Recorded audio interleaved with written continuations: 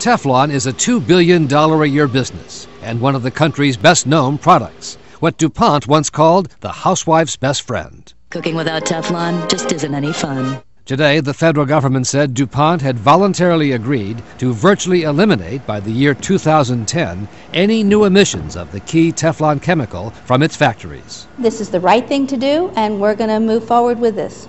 Scientific studies have found that Teflon's key chemical, called PFOA, linked to cancer and organ damage in laboratory animals, is in the blood at low levels of almost all Americans. It would be hard to imagine a chemical that is more widespread now in our environment. It is found everywhere from babies in the womb in the United States and elsewhere to whales in the ocean. And beyond that, it is indestructible in the environment. It lasts forever.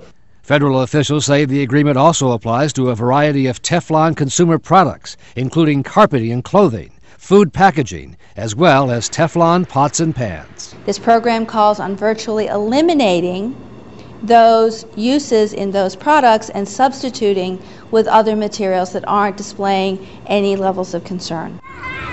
DuPont has already paid more than $100 million to settle lawsuits brought by residents who live near a Teflon plant in West Virginia.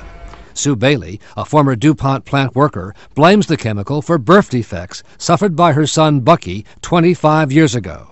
Today they called the action long overdue. It's kind of a bittersweet victory, and bitter because it took so long and sweet because it's